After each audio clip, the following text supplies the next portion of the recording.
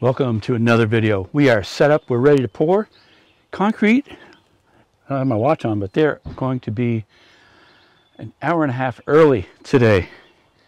And we were ready. We were just kind of waiting at the shop, doing some other things. So we've got everything all set. We're going to pour 3,000 PSI concrete, 13 yards for a 24 by 28.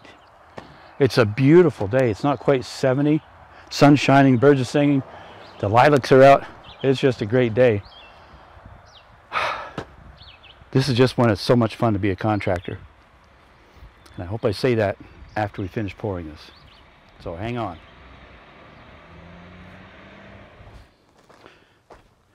I'll show you this ahead of the truck getting here. Typically when we have a floor drain, we try to get a 1-inch slope from about 8 feet, 9 feet out. So we'll pour the concrete all across the back, fairly flat across there, hopefully really flat. Then one person will hold the 2x4 there. This is exaggerating it, but the other one will work it around in a circle. And we'll go all the way around 360 degrees. And that will create this slope to the drain. You have to be really careful that you don't, as the concrete's being poured here, that you don't build it up higher or be lower. There's nothing more frustrating than pouring a slab and having this the low spot. We don't want that. So we're going to shoot for perfection. So you can watch for that as we pour.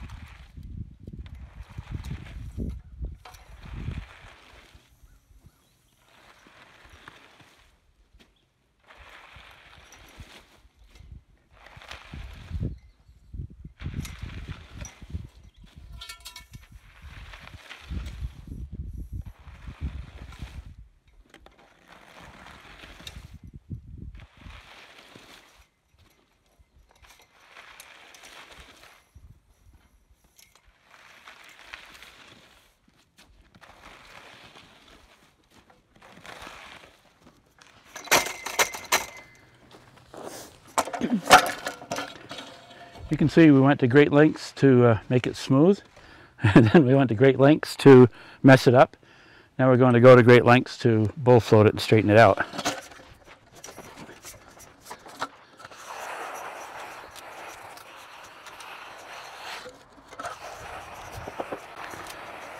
Just a beautiful day. Man alive. We came out with almost the exact amount of concrete. There was just a wheelbarrow left over.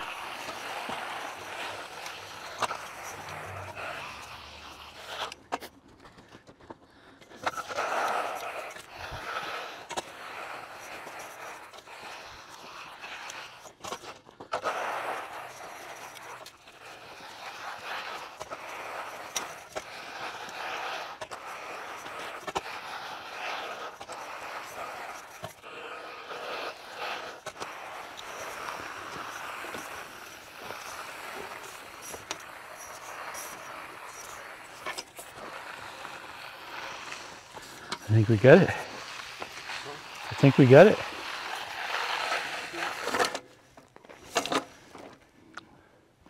There's a couple places right out near the drain.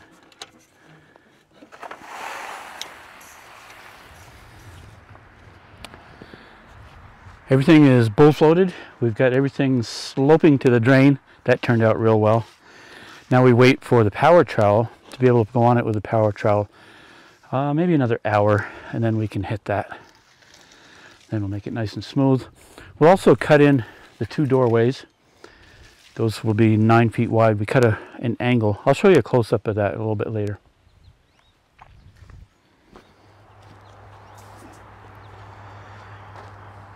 Typically we cut these just a small angle so that it slopes.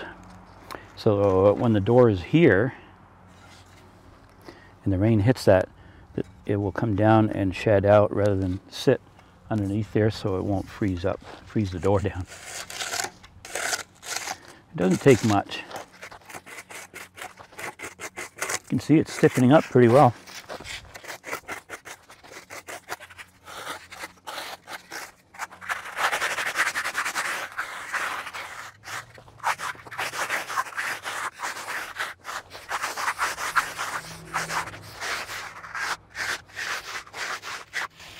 So that's all it really needs right there.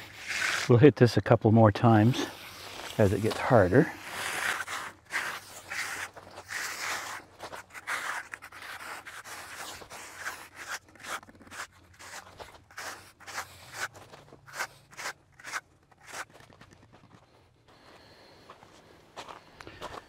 Chad's gonna do this thing. Pizza pan makes me feel hungry. Ooh, it's hot.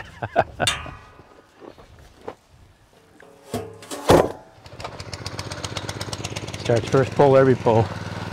So the idea of that pizza pan, it has a more official name, but that's what I call it, is it just kind of smooths more smoothly than like combination blades.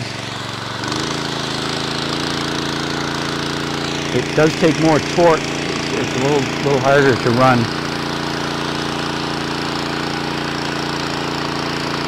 Looking good though.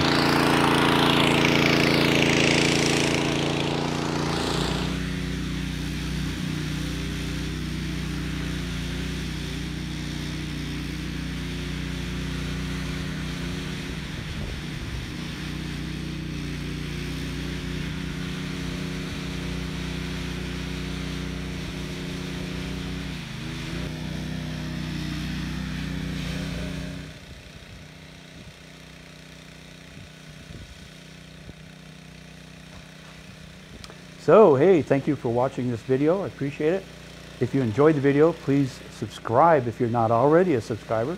Hit the like button, make a comment, and we'll have more videos coming out. Thanks again.